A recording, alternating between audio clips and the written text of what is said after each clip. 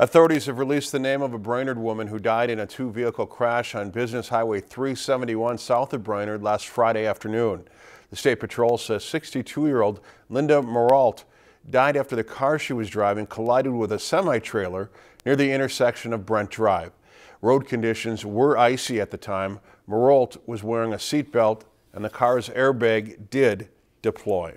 If you've enjoyed this segment of Lakeland News, please consider making a tax-deductible contribution to Lakeland Public Television.